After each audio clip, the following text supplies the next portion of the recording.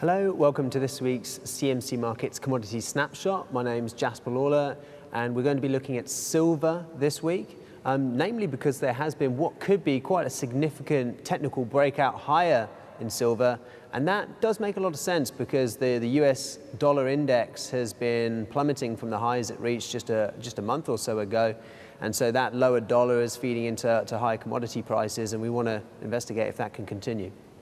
Now, as mentioned, the dollar index reached peaks just over 100, but has subsequently fallen down, and that matches a spate of really disappointing economic data in the US, which really got summarized yesterday when we saw that actually the Eurozone outgrew the US, which actually looks like it probably contracted in the first quarter of the year, and data since has been fairly disappointing, suggesting there isn't much of an economic rebound in the US. So why does that matter for silver? Just because silver is denominated in US dollars, and so that relative weakness in the US dollar is just feeding into commodities markets.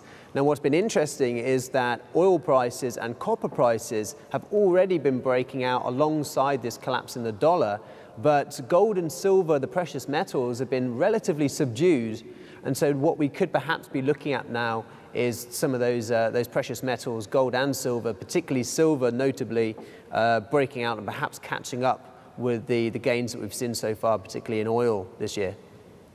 In terms of the physical demand and supply for silver, we're basically coming out of a period of quite high demand for silver, particularly from the likes of China and India, but that's not really been particularly reflected in the price. And equally, tomorrow's, that's Friday's COT report is probably likely to show that speculative interest is really what's driving prices here, relating to these topics, particularly of the US dollar that we've been talking about. So it's not the supply-demand of silver, it's really these speculative flows, particularly in the futures markets, which are driving prices.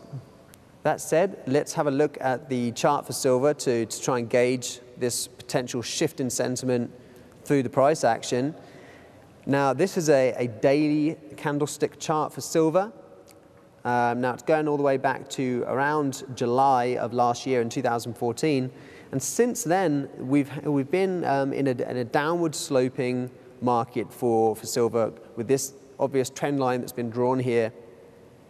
But what's happened is that we've not really been making lower lows. The market wasn't really able to close through 1550 throughout 2015, and now this declining trend line has been broken to the top side, and you can see at the moment that we're just pushing through the 200-day moving average as well. So if we get a close through that for the day and particularly the week, that's a potentially strong bullish sign for silver.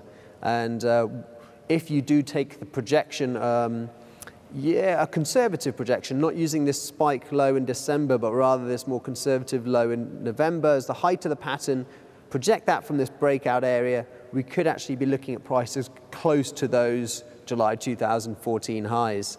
So potentially a big move coming up in silver. Very much does depend on the dollar index and how that works, but something to keep an eye on here. That's it for this week's CMC Markets Commodities Snapshot. We're looking at silver. Now, this is a price action breakout from a declining trend line, so we're looking for the price to close above there. There's a bit of a resistance above at 1735, some recent peaks, as well as the 200-day moving average.